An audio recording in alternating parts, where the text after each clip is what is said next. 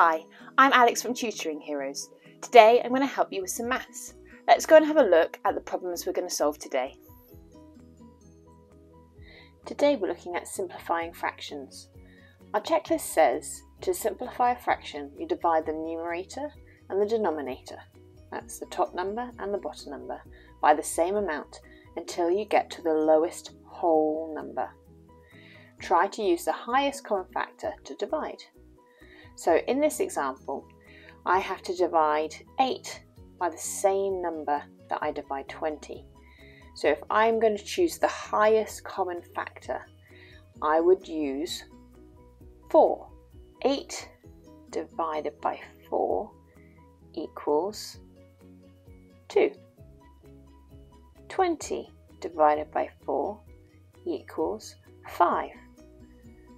I cannot divide 2 anymore by the same number that I could divide 5, so I have reached the lowest whole number and I used the highest common factor that I could think of. But sometimes it's not always that easy to see what the common factor is.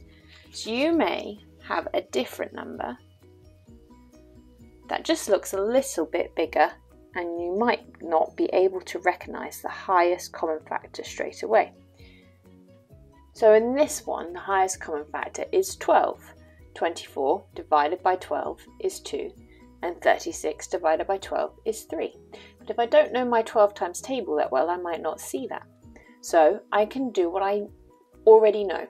I know my 2 times table very well. 24 divided by 2, 36 divided by 2 equals 12 over 18.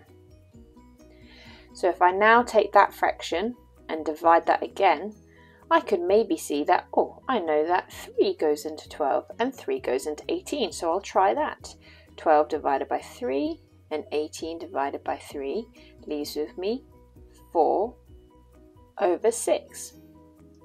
I can see that I can divide this even further. I know that 4 divided by 2 equals 2. And 6 divided by 2 equals 3. So my fraction started off as a really big fraction, 24 over 36, and it ended up being 2 over 3. If I had known my 12 times table, I would have been able to do that straight away and do 24 over 36 divided by 12 equals 2 over 3, which is 2/3. So good luck simplifying your fractions. Remember, divide them down until you get to your lowest whole numbers that you possibly can. And if you can, try and use the highest common factor, but you can use a longer method if you need to, if you can't spot that highest factor straight away. Good luck, and I hope this helps you a little bit with your maths. Thanks for watching this video today, brought to you by Tutoring Heroes.